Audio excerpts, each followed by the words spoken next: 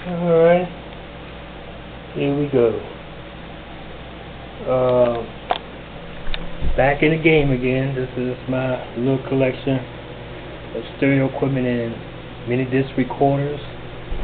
Tascam, of course.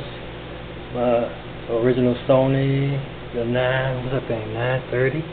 Good unit. The other ones right there.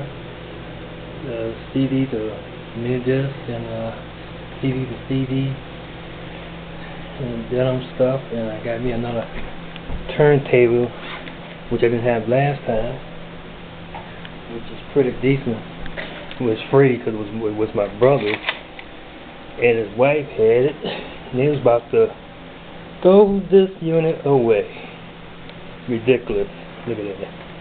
That's like, you used to buy it at the day, that's like three grand. Still got my denim receiver and con amp. I got two of those suckers, but I tried to hook both of them up. The mono, it didn't work too great. The old school Pioneer, the F1000, the mixer, 4-track recorder, and I got some portable ones I didn't show you last time. Go over here. That's my little portable ones. Got the old one right here. That's just a player, real old, and I got the smaller one that came about. It's got smaller, but does what this does. This was like my first recorder back in the day. That thing was a lot of money, $300 just for that. And I got this at the thrift store for $13. Nobody knew what it was. I did. The shop I really like. That's real nice. They record live. Real good live music. Real cool. And these two LP units, I got at a thrift store too. Paid about $50. It was not a thrift store, it's like a pawn shop, but I got these two for $50 and they work great. This one right here, the sport model, it's alright, but sometimes like it's complicated. It's got this little toggle switch on top, makes shit complicated. And I bought the blue one, the little LP unit. That works great. I like that a lot. And I got this brick right here. This thing heavy. You put somebody in the damn head with this. It's got a TV and weather FM radio. Just a minute. Whoop, didn't mean to do that. Here's a thin one. This is just a player. It was an LP player. Then I got the high-end player, which is really good. I mean, it works. Nice. Then I got the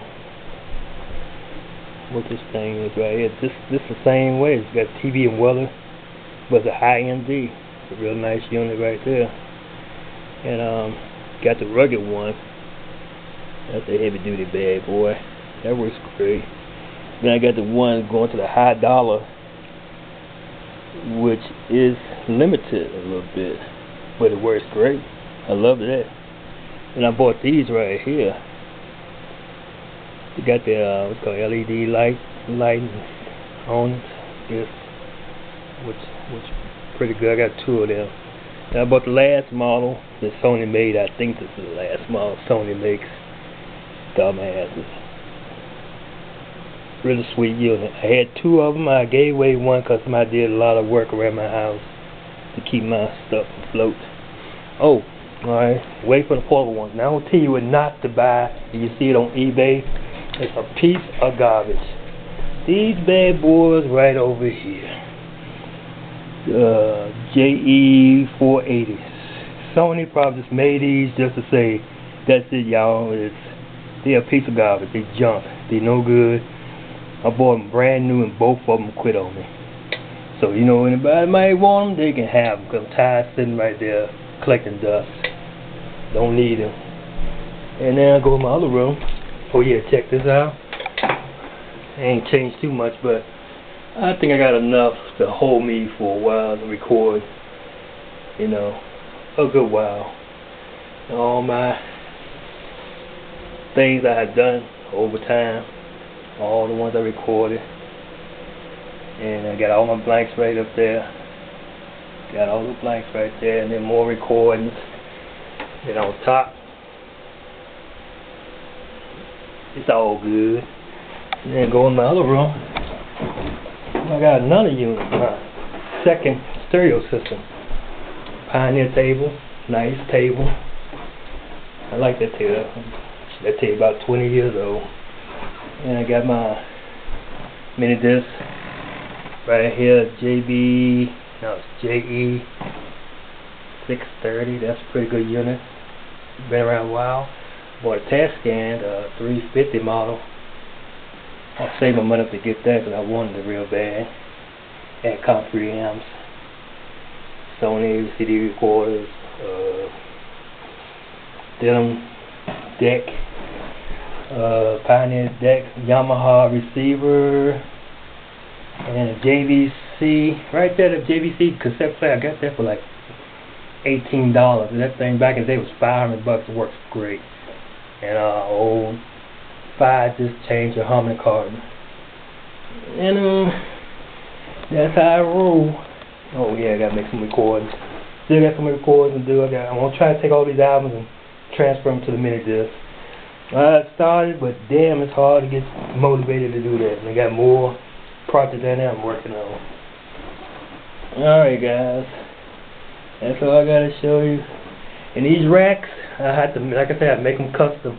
I custom make my racks because I can't find the right racks to hold all my equipment. You know, I'll hook you up. Oh, and this, somebody asked about this rack in here. This is the same way I built all this rack right here to hold these components.